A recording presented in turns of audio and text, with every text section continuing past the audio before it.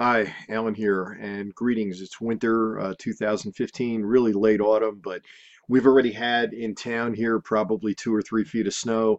There's a good several inches on the ground. We've had some sub-zero nights, and right now it's raining, but that's only temporary.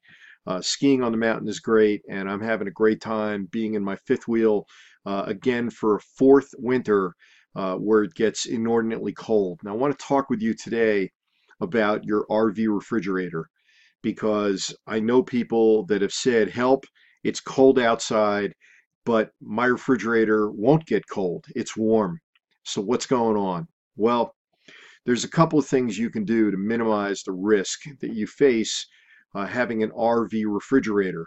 First of all, if you buy a high-end RV, some of them now are coming with residential refrigerators, and that may be a solution because RV refrigerators have a series of ductwork in the back of the refrigerator on the outside side wall that has an ammonia solution that works its way through it, and it gets very sluggish when the temperature drops below freezing. So if you are RVing in an area where the temperature drops below freezing, this message is for you. And if it drops significantly below freezing, this message is increasingly important for you.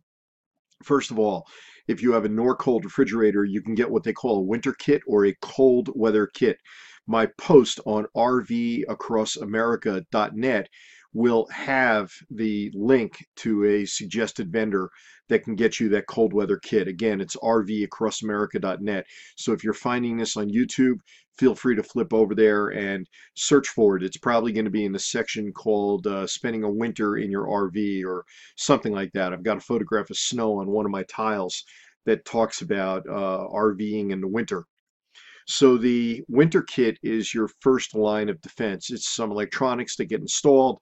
I think it's a heating element of some type, and it helps. Now, where I've been, it's not the be all and end all. You need more.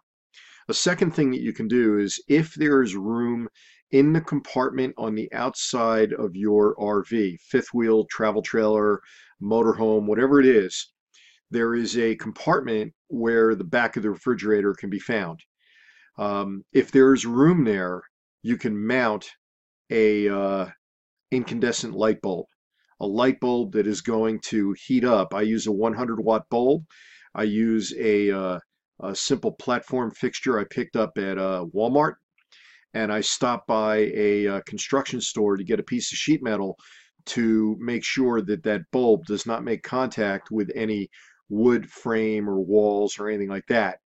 That bulb generates just enough heat that radiates upward, since warm air loves to travel up, and will keep the ductwork a little bit warmer than it otherwise would be. That's a safe way to go as long as you think about how are you mounting the bulb. And in my case, I've got a second outlet back there. It's almost as if they anticipated the need. The third thing you can do is to think about how you orient your RV when you park it. Are you orienting it so that the side with the refrigerator vent is on the southern side of your RV, so it's going to get some sunshine during the day? That helps.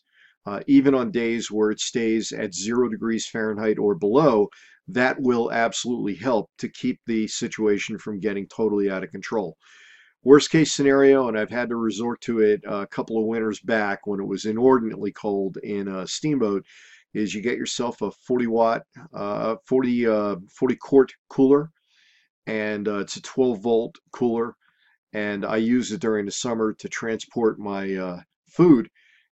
Since I'm sometimes nowhere near a market between where the market is and where home is, I want to keep my food cold.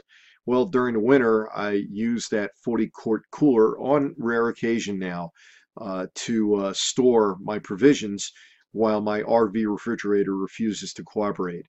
But if you do the three things I'm talking about, if you do the winter kit, for Norcold at least, I don't think they make one for Dometic. If you orient your rig so that the refrigerator's on the southern side, and if you put a light bulb in there, you should be okay down to at least 0 or -10. I've been as low as -15 or -20 in the last 2 winters and have not had a problem with the refrigerator and freezer um, seizing up on me. So that's it for today's word of advice. I'm Alan. I invite you to rvacrossamerica.net. Take a look at the other posts. Take a look at some of the health products that I recommend and just some of the other stuff that's there. Thanks very much, and you have a great day.